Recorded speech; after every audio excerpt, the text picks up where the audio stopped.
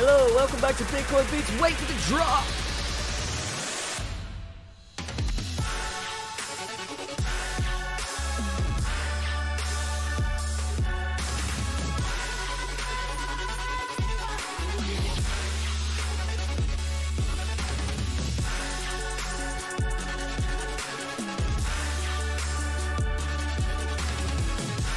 Hope you're all having a fantastic day here. My name is Hamilton. I'm going to be walking you through the Bitcoin markets today.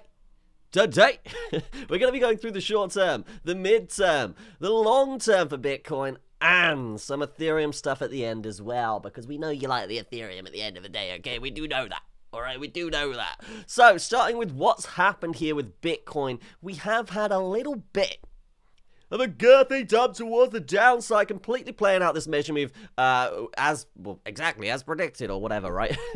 And yeah, we have come up as well with a little test of the 55, and it does look potentially like we could break through this, but what I will say here is, as I always say, right, when we do smash through moving averages like this, it can often be a trap, so we've got to be careful of that. Again, that's pretty much it, right? We're still in the chop. The big chop here coming through, and if we want to get the guap, we got to get out of the chop, as we know, right? So we need to get over that 60k zone, but overall, this is tradable if you are like more of an experienced trader, a more advanced style, but if you are newer to the markets, guys, it's best to just leave this, I would say, for now. But in terms of predictions, right, because that's what you come here for at the end of the day, right? You're coming here for the predictions. What we can say here is, yeah, pretty much the same as yesterday. If we can get over 58, that's going to be a bit better here. We could also draw another measure move now based on the fact that this one's played out, so we can get rid of that dirty, get off my screen, and then we can basically see what correlates here, right? So in terms of correlations, if we want to go from like the lows of the candles here, the candle close lows here, we could probably say something like this of a channel of sorts here, but it's not great, okay? I'm gonna be honest here and just say this isn't great. This isn't something that's good. So what I'm gonna do here, that works okay based on this high, this low, and this would just be a trap. So we could just have that in there and draw a little trap zone on there as well, and see if that works out. Let's see if that works out right here. Let's just see if that works. Yeah, it does work out as a nice trap zone as well, right? So we do have a little channel here. This would be as confirmed as you could get, really, in a choppy zone like this. So what I will say is measure moves, right? If we're looking for measure moves here on the short term, if we do break out basically above that 58.6, 58.7 zone, and it's not a trap here, and it's not a trap, and again, this is such a trappy zone. This is why I'm not happy trading this, and I wouldn't advise you guys to, right? Yeah, I mean, that measure move will be up to 60k. That will be up to the volume-weighted ATR band, so there is still potential here to come up, and we did say, right, we said literally when we were up here, if you are, like, familiar with the channel, you guys know this, right? If you are new, welcome, right? Just welcome here. But yeah, those of you that are regulars here will know that I said, yeah, even though we're up at 60k at the moment, it's quite likely that we came down and tested at least either this trend line here, which still hasn't been tested, so that's still an anvil hanging over us, right? Or come down, tap the volume-weighted ATR band, tap 55k, and basically just bounce off that zone, make a nice bigger pattern here, as we'll talk about when we get to the mid-term. But in conclusion here, for the short term, guys, essentially, yeah, if we get over that 50, basically 59k I would look for, right? If we're looking for basically the least trappy scenarios here, if we get over 59k, then that's going to be better, and we can look for a potential move up to 60, okay? But again, I'm not really looking for a trade until we really break over 60, and even then, I'm still a little bit like, are we going, is it, I don't know, man. So yeah, look into the midterm here. Actually, just before we do that, we should talk about if we do trap here and come down, right? So if we do come down, we're looking to essentially lose the volume-weighted ATR band now, and that would be at 54.8, and if that does happen, guys, it's pretty bad. Okay, it's pretty bad here, and yeah, don't take that lightly, because this is a pretty serious matter here, because the measure move on that actually does bring us pretty perfectly down to this trend line, okay, pretty perfectly down to 52, which is a trend line that we should probably test here, considering we got big baps, big chicken McWrap baps off of this trend line before we actually broke down from it, right? So retesting that would be appropriate. So yeah, we can still trap. That is still a possibility. Just be careful out there in the streets trapping here. be careful, because yeah, that is still a possibility, right? That's pretty much it. We're in this channel. If we break over 59, yeah, potential to come up to 60. If we break down below 55 here, pretty bad time here, and we could probably come down to 52, and that's pretty much the conclusion for today. If we're looking at the longer term, if we're widening this scope right now, we can look at this, right? Yes, we're still in this pattern. You guys know my plan. I'm looking to get over basically 68 here by, well, it's the 8th now, so potentially we could come up from here quite easily, right? But that was the prediction we said, right? We said we could mess around, go up and down sideways, through your legs over your shoulder until the 8th or the 9th, and then come up from that point. And if that does happen, it's not just this trade we're looking for. We know this, right? You guys have seen this. I don't want to be too repetitive of this. We get over the volume weighted ATR band. We get in a nice long. We make girthy gains here if it looks healthy, right? That's the plan, okay? And that's proved to be good in the past, and it should be good in the future as well, right? It's the same for every asset with this indicator. It just works, right? So what we're looking for here in terms of the next big juicy chicken McNugget pattern coming through here is that ascending triangle we were talking about, right? And that has turned out to play out pretty nicely, okay? Pretty nicely. And I did get a few comments saying like, Hamilton, you're like a prophet or whatever, and I'm not that, like, we could have easily just broken up here and it would be fine, okay? The point is that we're saying 3 probable scenarios here, and then we're going to react to them appropriately. And all you need to do for that is basically just filter out the things that are quite unlikely to happen, or the things that people aren't really expecting as well, and also filter out future patterns as well, right? So if we're coming up here for like 15, 20% or however much it was here, guys, let's just say from this bottom, right, we come up 16%, and you guys are saying, well, not you guys, but some people are saying like, hey, we're going up to like, we're going up another 20% from that, right? And it's just not sustainable to do that. The market makers wouldn't make money if that was the case, right? So what's going to happen here is, yeah, you can expect a pullback after an uptrend of 15% here, okay?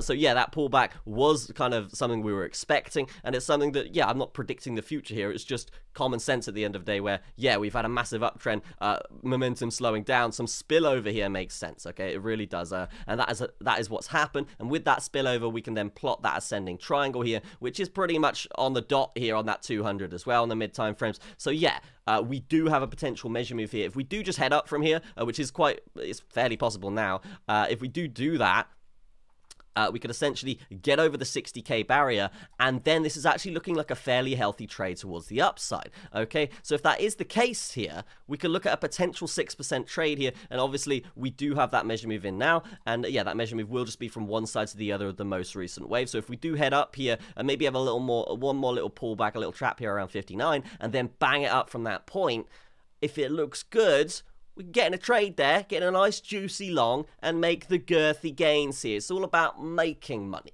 Make money here, right? That's what we're after. So, yes, this is turning out to be a pattern which is looking pretty good here. It's looking pretty fine. And one thing you can look at here towards the future on the 4 hour is going to be this trend line as well. That's going to be important. If we get over there, it's not confirmed. Obviously, we want to get over the horizontals here, but that's going to be a little indication that, hey, if we get over there, similar to like we did with Ethereum the other day, right? What can we say here? If we are, oh no, I got rid of the, I think I got rid of the actual pattern, but we had a thing here that basically we got over, and it was exactly the same pattern here. You can see that, right? So if something like that happens again with Bitcoin, it's pretty much a similar thing here where, yeah, it's not confirmed that we're breaking out, but it is a hint to be ready for one, okay? So if we do basically just grind up here, and then we get into this zone, and it looks good, and it looks healthy, then yeah, a breakout there is probably expected, and we can potentially make some girthy gains coming through here, right? I should talk about the downside as well here for the midterm, because we could get some juicy chicken McNugget crashes here as well. Big megalodonithic crashes here towards the downside, potentially, as we said before, 51.8 being a prominent area to watch. And what do you know here? That's essentially where this trend line is as well. Still an anvil hanging over us, okay? So be careful of that. If we do just dwarf it and we do just head up to 60k from here, I would just kind of dismiss this and say, hey, it's probably not likely that we come down and smash that yet. Or at all, really. Maybe we just go up from there, but it is something that you need to be prepared for every scenario in a non-biased trader way. All right, that's all I'm saying there. Long term here for Bitcoin, it's pretty much a similar scenario here. We are on this kind of bigger triangle as well, but really, guys, it's the same as the midterm here, where we've got this ascending triangle kind of poking through now, and it's looking a lot more prominent here as a pattern. So yeah, if that does happen, I mean, yeah, we've still got that 55k potential. It would be better if we did come down and close a candle at 55k today. But again, if we do just bang up from here, not a problem. The on-chain looks good for Bitcoin. Okay, people are buying. They're taking Bitcoin off exchanges for the long hodl here, the big whale boys. So yeah. I would just say here, to head up from here is absolutely plausible, but just be careful, right? Because we are on Thursday, nice thirsty Thursday here today, so we will say potentially we could come down over the weekend and just test this one more time at the low 50s before banging it up. And if that is the case, I mean, on this chart, it will look kind of bad, but if we look on like CME or something, right, let's say we close around here, on CME on the Friday, then we come down over the weekend. CME is really what matters, right? So as long as that ascending triangle maintains its kind of structure on CME, and we come back up by the end of the weekend, it would just be a weekend trap towards the downside, and then we continue towards the upside, right? And this is something that is probably quite likely to happen here if we can't break through over the next few days. So just be careful of that. And again, that's the plan coming through. And in terms of my next bigger position here, I'm basically looking to break over that 68k zone, this rounded blue box zone. As you guys know, I did explain yesterday throughout the video basically what this is. So yeah, go back to that video if you wanted to check that out and really learn what I'm doing here, because yeah, we're here to learn at the end of the day, and if you guys can get some value out of that for free, that's awesome, right? So yeah, 68k here. If that breaks, we get over there, it looks good with a nice measure move as well. And again, we've got this massive channel slash wedge coming through as well. So if we have this, right, if we have this, that lines up perfectly to just be like bap bap bap, take profits all the way, close that trade up there, and expect the pullback as we have done pretty much the entire run here whenever we hit these bad boys, right? Big bap down, okay? Struggling big bap down, okay? Big chicken bap wrap down towards the downside here. Even this one, a little bit of a pullback despite being in a massive uptrend with a lot of momentum, right? So important areas to be taking profit are these blue box zone. This is prominent. This is something we've seen throughout the run, and not just throughout the run, throughout previous runs as well, okay? And that's obviously not previous runs, but I don't want to go too far back in case it freezes, because TradingView isn't actually like the best when you've got this much drawing on it, which is unfortunate. But yeah, I mean, hopefully technology improves over time, right? But yeah, that's kind of what we're looking at here. We are still in this bigger structure, this channel here. So if that does come through, towards the upside, that was that measure move coming through all the way up here, taking profit around that 78, probably 80k by the time we get up there, and that again will be another mental barrier. But I do think that time probably they'll have a quick drawdown, get everyone bearish, expecting some more sideways, and then probably just bang it up for the remainder of the run here in the next month. And that's probably my longer term prediction here. But again, certain tick boxes need to be ticked for that to happen, and obviously to take trades and trade that, it needs to be healthy and it needs to be good, right? And we do still have that anvil hanging over us to potentially come down to 50k. And if that is the case, that's the other trade we're looking for, right? So we're looking for a trade potentially up here, or we're looking for a trade potentially down here, where we come down, we trap, we get above the blue box zone again, we rinse and repeat, coming all the way up here, take profit each one of those lines, close that trade up at 65. And if we do continue up from there, obviously we'll have new patterns, right? And it will actually be a bit more let's just get this right. It would actually be a bit more, if we did something like this, it would be a bit more parallel here as a pattern, so it would be a lot better for a measure move. And that in itself, if we did come up after that and take a trade here and then have a bit of a resistance here and then eventually break over that blue box zone, we can actually get a nice, beautiful trade here, potentially through 2 blue box zones here, if that is the case, right? So this is pretty much the whole plan here that we've gone through today. And yeah, obviously if we have a major crash here, we're expecting that bull market barrier, as we talked about yesterday, right? Go back and watch that video if you want more info on that. But yeah, we expect that bull market barrier to catch us if we do get a major crash, and then we'll just be longing from there, right? And just making copious amounts of cash here. Right, that's Bitcoin. All right, so let's talk about Ethereum, because Ethereum wasn't looking so hot, okay? It was looking a little bit cold, actually, but iced out Ethereum coming through here. We can say that, yeah, it's also testing that 55. If we can maintain and get back above, I want to say I want to say here. The thing is, the problem with this, right? I want to say like a 2050, right? And that would be good. That would be better. It wouldn't be confirmed because this is so choppy and this is disgusting, right? We didn't play out the measure move towards the downside, but again, we're in a bull market. We say this all the time, right? If we're in a bull market, measure moves towards the downside don't always play out because of the upwards pressure and whales just leaving buy orders down here, right? So when they hit those buy orders, it's just going to push us up and create upwards pressure. So the measure moves aren't going to be hit as much, right? So that's just supply and demand kind of stuff, right? So yeah, we could still come down here, don't get me wrong. We do have the volume weighted ATR band down here, but overall right now, if we can come back up here, we're going to be looking for a different measure move, and obviously this is pretty much done. Okay, so if we are looking at this, what can we see? What can we do here? Probably not a lot. Probably not a lot. Maybe some kind of ascending triangle forming like this, right? And then if this trend line holds, potentially some resistance around that 21, yeah, the 2150 area, maybe bringing in some kind of ascending triangle structure here. But again, it's not great. It's not fantastic here right now. So we'll have to see how this goes. It might just be a quick parabolic run up and then something like that. And then we'll get a nice little wave up here. And this measure move is a dunzos. Dunzos here. It's done. Right, so that is the case here for Ethereum. But again, really with Ethereum, if we look at the midterm, right, you're looking to reclaim this area, which does kind of line up with that potential high as well. So if we can do that, yeah, we could be looking at a nice little run up here. And obviously that bigger structure here for Ethereum is this ginormous, gargantuan channel here towards the upside. And if that is the case, yeah, we're looking at a potential $3,000 Ethereum. That's crazy. That is crazy. I remember this coin was $90. I didn't buy it. I didn't buy it. But yeah, what can you do there? What can you do there? Still bought it and made money with it. Don't get me wrong, but not 90. Yeah, so that's going to be it.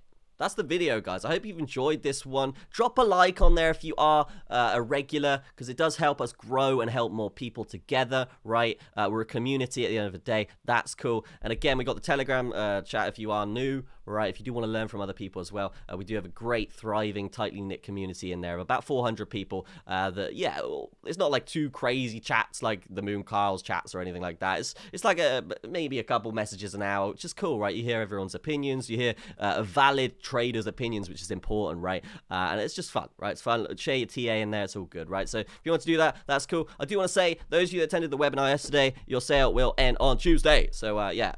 Take advantage of that if you want. And anyone else that's an indicator person who is actually like a profitable trader, right, and wanted to take advantage of the sale, it is the last week of the sale here, and these are the prices on your screen. Feel free to pause the video and take a look at that. Drop me a message, t.me/Hamilton_Bitcoin beats wild word right there. Okay, and then yeah, I can get you involved with that. And again, it's 80% off of everything right now, and we're also doing the lifetime access, which we weren't.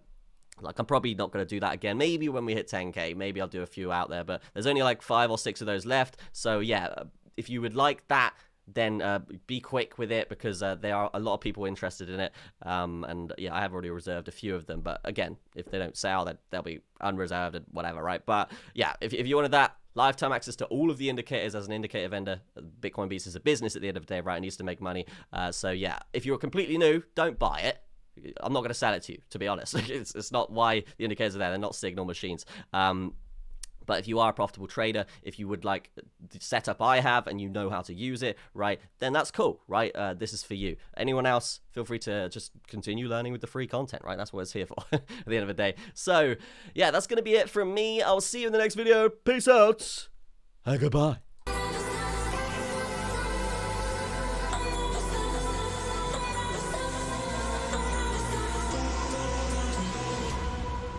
From Bitcoin Beats.